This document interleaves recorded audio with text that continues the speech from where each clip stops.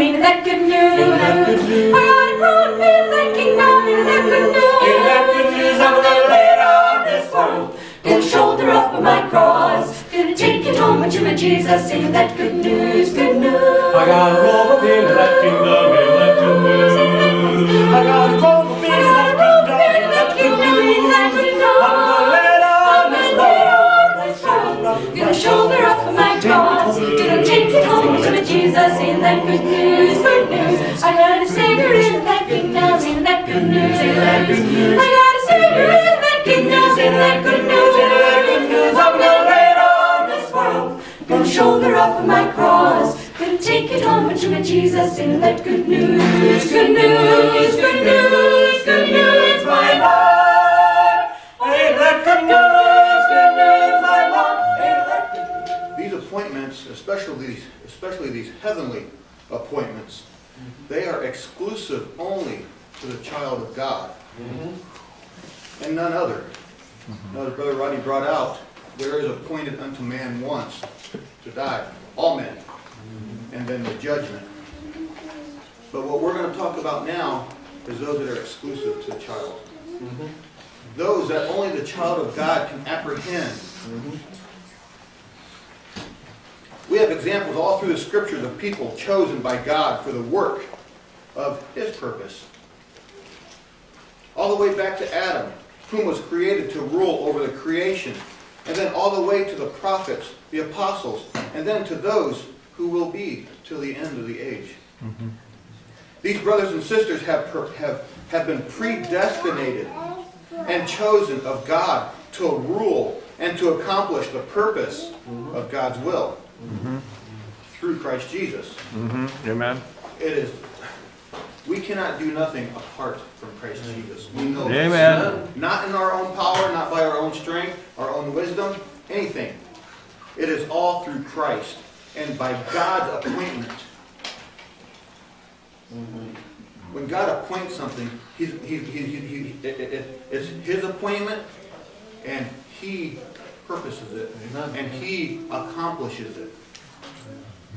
We can't control when we die. We really can't. God allows it. We can't control when somebody comes to the Lord. God allows it.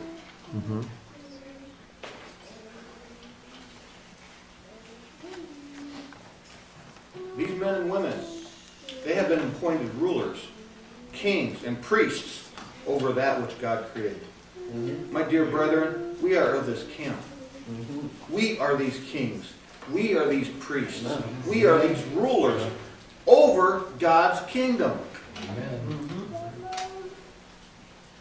We are of the household of God's workmanship through Christ Jesus. Yeah. We have been appointed a kingdom to rule over and to care for. But as we will see, it is not so much a ruling over the worldly goods, but a ruling over God's kingdom. Amen. Remember, who's the prince of this world? It's Satan. Who's ruling now in this world? It's Satan.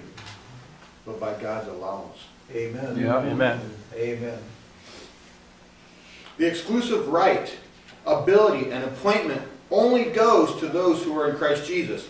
It is only for those who are of the beloved, who hear the voice of the Good Shepherd. To those who have been washed in the blood, who have died, who have been buried, and who have been raised and made anew. This appointment is only for those who have put on Christ and have taken up their cross to follow Him. Amen. See how exclusive this is?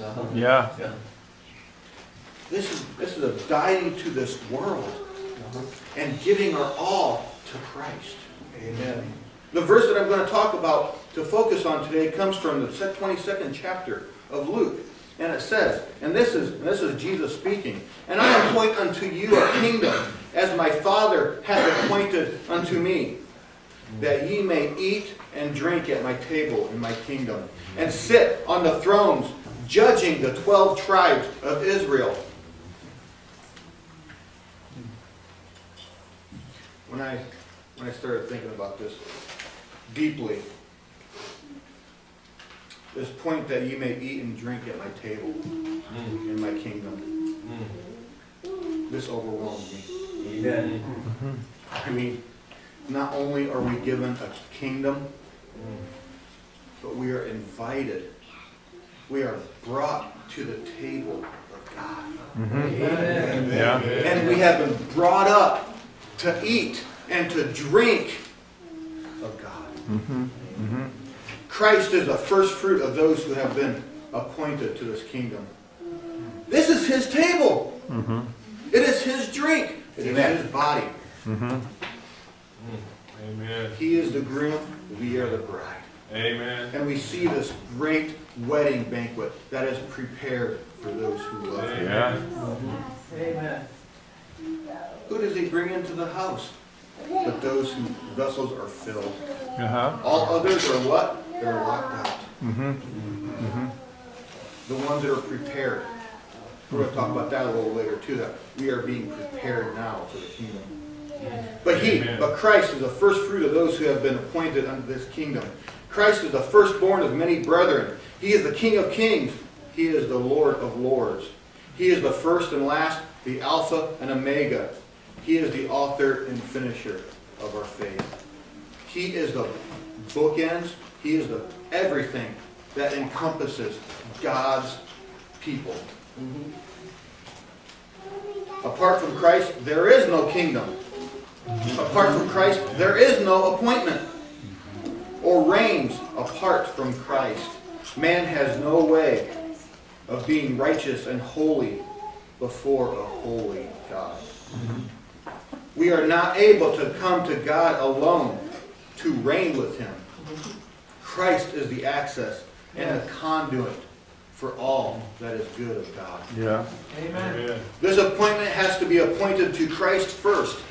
We see this. As my Father hath appointed unto me, I appoint unto you. You can't give something that you don't receive, that you don't have. So God gives this appointment to Christ, and he gives it to us. Yes. He is the perfect example for those to follow. He is the perfect king for his kingdom to reign. For his princes, for his brethren, for his brothers and sisters to reign. He has shown all through much suffering. He has shown us all that through much suffering that we shall enter into this kingdom. He is the perfect. He has shown us that it is not by our will that things are accomplished, but it's by Father's will, isn't it? He came not to do his will, but to do the Father's. How are we to usurp that authority? How are we to leapfrog over God's authority or over Christ's example? It is his Father's will that things are being accomplished.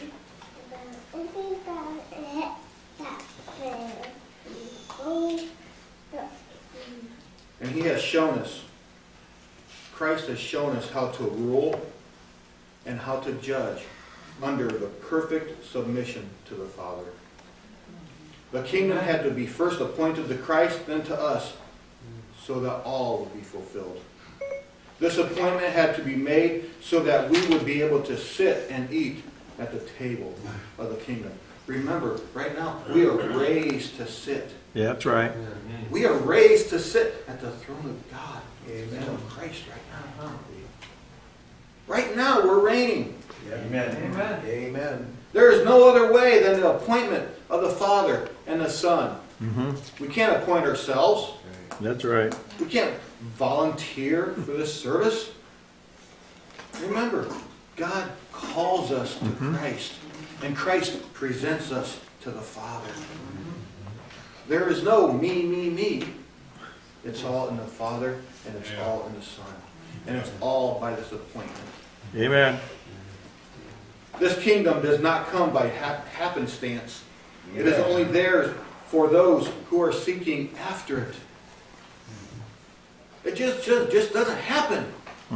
Luke 12:31 it says, but rather seek ye the kingdom of God. Amen. And what happens? And all these things shall be added unto you. Fear not, little flock, For it is your Father's good pleasure to give you the kingdom. God has put things in place for those who He has chosen from the beginning of the foundations of the world. Amen. We can see all through history of God's appointing kingdoms upon this earth. He called Abram. Abram didn't go by himself. That's right. He called Abram out from his kinsmen, out from his people, to a place where he was going to be appointed a people and a country. He called Abram out. This is your land. Amen. This is where your people will dwell. Amen. God called Moses to deliver God's people from Egypt to a place that was flowing with milk and honey. These people were given a country to rule and to thrive in, to be God's people. He sanctified them. He set them apart from the rest of the world. He set the bounds of their habitation. Amen. Does that sound familiar? Yeah. He set our bounds of our habitation also in this world. Just as Brother Rodney brought up. This is where God wants us. Yeah, that's right. And this is where we're going to flourish. Yeah. And this is our kingdom. Yes. Amen. These people were given a country to rule and to thrive, to be God's kingdom. He told Joshua in Joshua 1:3 that every place that the sole of your foot shall tread upon, that have I given you, as I said unto Moses. That's right. You know what? From here back to where we live, God has given us that place. And each and every one of us, He has done this. He has set us here to take control, to share God's word, to nourish, to be nourished in, to sustain. Amen. He has given us this time and this habitation for whose purpose? For His purpose. Amen. For all of His glory. He gave David to rule over a never-ending throne. God has prepared and equipped His people to rule and reign in that which He has given them. He's prepared us. He's given us this ability. And you know what? We desire it.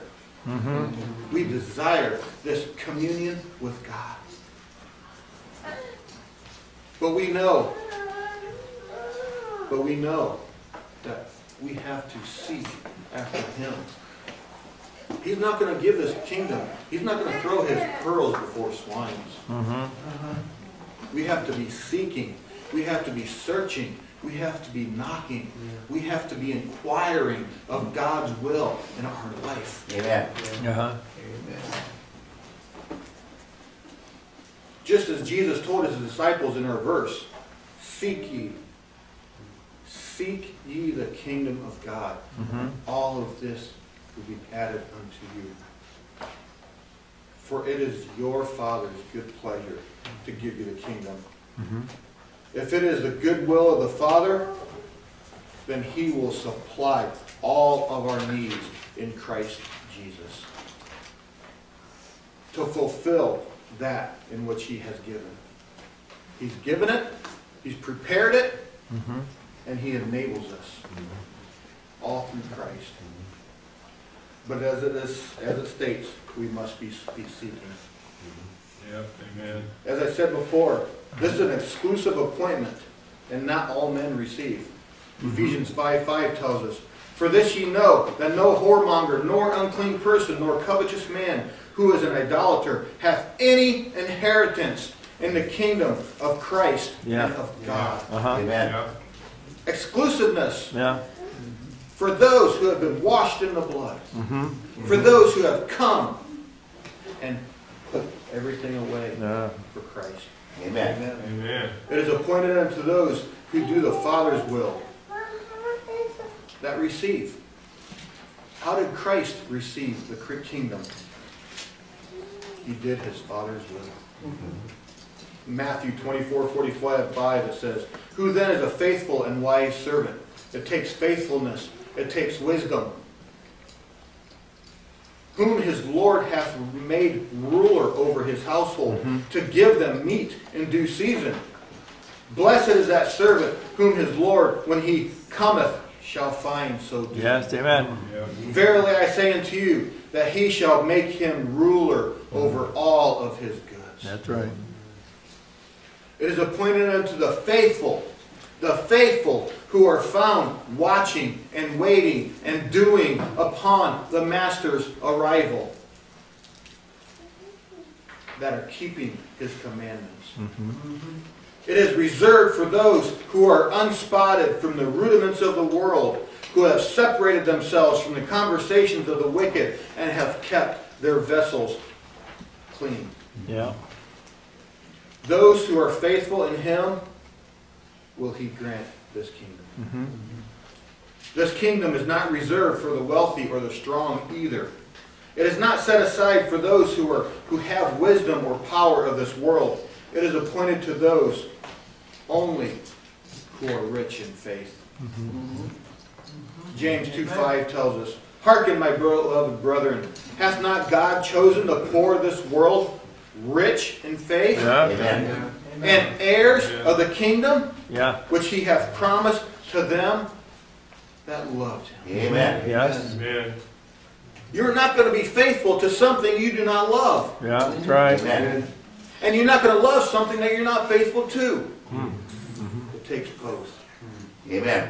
It takes faithfulness and love. Amen. Yeah. And Amen. if you have faithfulness and if you have love in God, then you are going to be unspotted from this world. Amen. Uh-huh. If you have faithfulness and love to God, then you're going to be doing his will when he comes. He Amen. will find faith. Yeah, that's right. Amen. He will find faith in the earth where he has planted you. Amen. Uh-huh. Our faith and love of God is what sets us apart. It is what makes us acceptable in the beloved. It is what enables us worthy to receive the kingdom. God will not let his kingdom out to those who will pervert or defile it. He will only give it to those who are faithful. Yeah. We know that flesh and blood, it cannot inherit the kingdom of God, nor does it want to. Uh-huh. That's right. How many times does the flesh want to get up early in the morning and come to the service? You know what I'm saying? Uh-huh. The flesh is contrary to the spirit. Yes. Yeah. And it cannot inherit the kingdom of God, nor does it want to. So there has to be a preparation for those who are going to rule in it. There has to be a crucifying of the flesh. There has to be a point to the child of God that he takes the flesh into subjection when he is not ruled by the flesh. There has to be a putting it away and putting on Christ Jesus. And then, and only then, are we able to inherit what he has given us. Jesus told his disciples in John 14:12, In my Father's house there are many mansions. If it were not so, I would have told you, I go to prepare a place for you. And if I go and prepare a place for you, I will come again and receive you unto myself, that where I am, there ye may be also. And whither I go, you know, and the way you know. We're in the loop. We are in the loop. Yeah. God has showed us the way, and he has revealed the way to the Father. Jesus went away so he could prepare a place for us. Amen. Amen. Jesus has gone to prepare a place for us. He has entered into the heavenly realm, and he has sanctified it with his own blood. It is through his flesh that we have access. Remember when he died on the cross? Remember the curtain, the temple, the curtain rent from the top to the bottom. This was opening up God to those. Amen. This was opening up his kingdom. This was ushering in the kingdom to his people. Right. Amen. These things that are within ourselves that are not compatible with the kingdom of God, they are being put away. They're being chiseled away. They're being chopped off. Amen. They are being purged. Right now, we are being transformed into the image of Jesus Christ. Think about that daily. Jesus is increasing in us as our flesh is decreasing. Amen. There can't be a neutrality. Yeah. You're either serving one or you're serving the other. Yeah. So as Christ is increasing on us, then the flesh is decreasing. Amen. And we know this from John the Baptist. There are things that are being chiseled away here so that we will fit perfectly there. We are a new creature, one with the desires of God. And as we grow in the fear and the admonition of the Lord, His desires and His purposes grow in us. As we approach the departure from this world, whether it is by the death or by the Lord's return, then we are being prepared to rule over 10 cities. We are being prepared and being more equipped to judge the angels. We are being made jewels for the kingdom of God. Amen. We are being prepared in that our love for God and the brethren is growing more and more. And our hatred for the things of this world is growing more and more. See, right now, each and every one of us, we are being transformed. Yes, amen. We are being formed into the image of Christ. Amen. And as His desires grow in us, our desires of the Spirit. Amen. We are severing ties with the things of this world. And the cords of love are strengthening for that which are of God. Amen. Those who rule kingdoms, think about this. Those who rule kingdoms are single-minded on the kingdom that they are ruling over. Their focus can't be over here. Their focus can't be over there. But on the things which are ruling. Yes. The things which are at hand. And in order for this single-mindedness, there has to be this preparation. Just as kingly rules in this world. Them princes, they have to be molded and encouraged and defined. Same thing is happening with the kingdom of God. 1 John 3:12 tells us, or 3:2 tells us, beloved, now, this is now. Yeah. We are the sons of God. And it doth not yet appear what we shall be, but we know that when He shall appear, we shall be like Him, for we shall see Him as He is. Yes, amen. We are sons now, but we're still being prepared. Yes. We still see through a glass darkly, but one day that glass is going to be removed. Yeah. Amen. And we're going to see the fullness of Christ Jesus Amen. in Him and in ourselves. Amen. The accumulation of all things, the fullness of all things is going to come together. Yeah. God has not only made us to be priests, those which minister to the things of God, but He's also made us kings. Amen. King rules. Amen. Revelation 1:6. And He hath made us kings and priests unto God and His Father. To Him be glory and dominion forever and ever. Amen. Amen. In this world, there is no provision for one to be a king and to be a priest. It would be a conflict of interest. But in God's economy, remember, we're not talking about the world's economy. Yeah. We're talking about God's economy. These two are perfectly meshed. Amen. And how is this? Because they are meshed together in Christ Jesus. Yeah.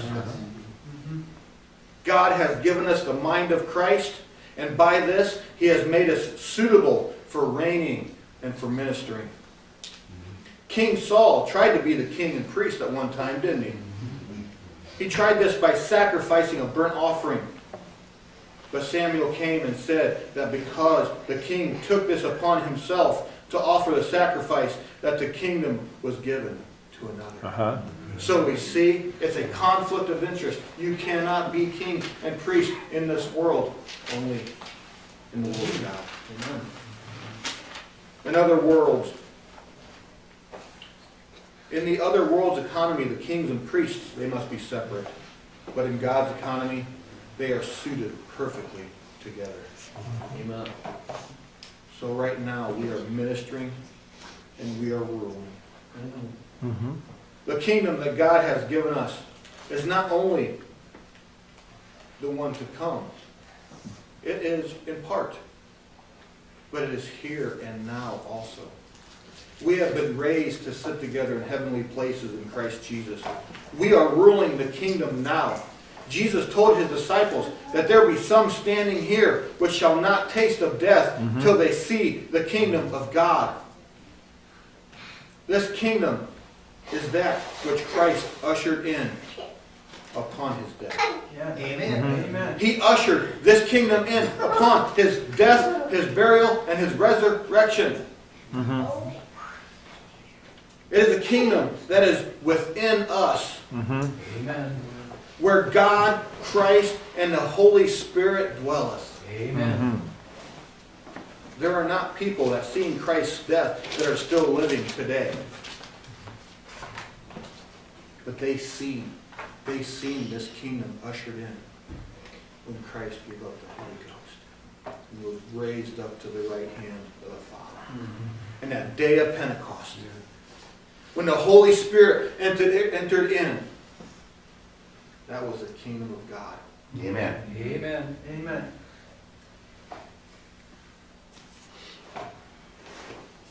We are to rule over our bodies. Yeah. We are to reign over the things of God. The Master has gone forth to a far country, and when he returns, he will look upon his servants and see if they have ruled his goods well. And those who have ruled well, he's going to say, good and faithful servant. Enter into thy rest. Amen. Amen. So as we have been raised together, we are ruling now, and we are also awaiting for that kingdom to come, where there will be 10 cities awaiting for those who have done well. If we have again been given revelation of the things to come. It is marvelous in our eyes now. But on that day of fullness, I just can't imagine it. I can't imagine it. It's going to be glorious. Amen. Amen. Yeah.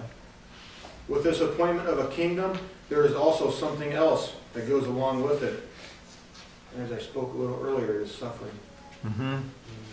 Acts 14:22, confirming the souls of the disciples and exhorting them to continue in the faith, and that we must, through much suffering, through much tribulation, enter into the kingdom of God. And again in Matthew 5:10, blessed are they which are persecuted for righteousness' sake, for theirs is the kingdom of heaven.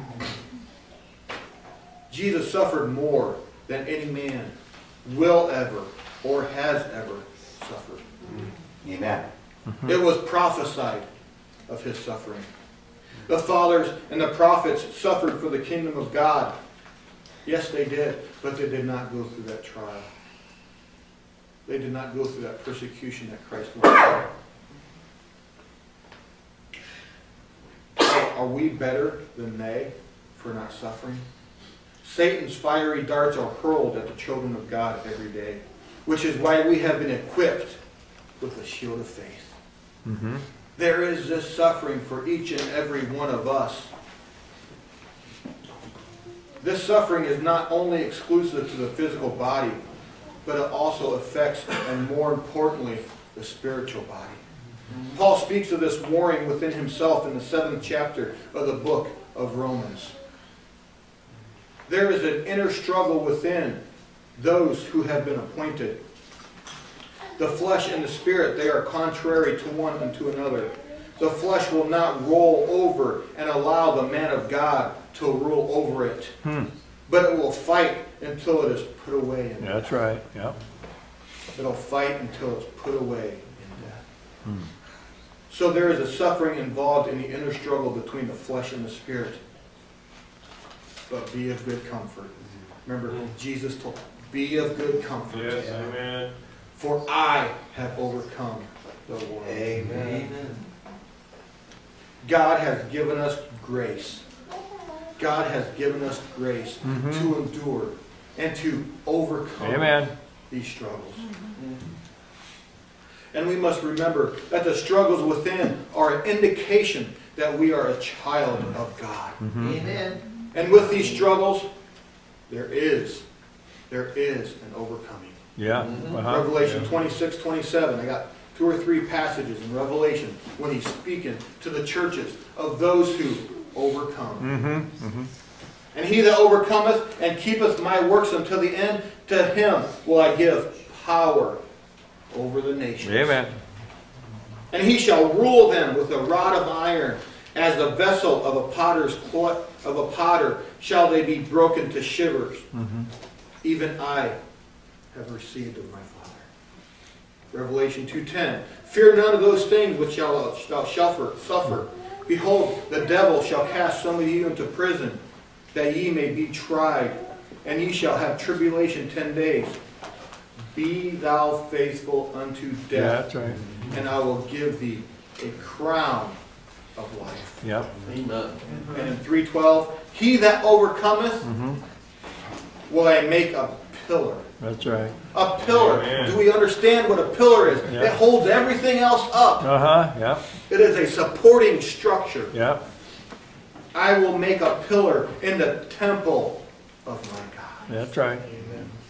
And he shall go no more out, and I will write upon him the name of my God, and the name of the city of my God, which is New Jerusalem, which cometh down out of heaven from my God, and I will write upon him my new name. Look at the intimacy of this. Look at the faithfulness of this. For those who overcome, God is going to make them pillars to hold up the temple. He's going to write his name. Yes. And to him that overcomes will I grant. Will I grant to sit with me in my throne. Yeah. Amen. Even as I also overcame and am set down with my Father in his house. We will be sitting in the throne of Jesus Christ. Yes. Amen. Even so, as a Father has appointed unto me a kingdom, Yeah. I appoint you. Amen. This kingdom is worthy. This kingdom is glorious.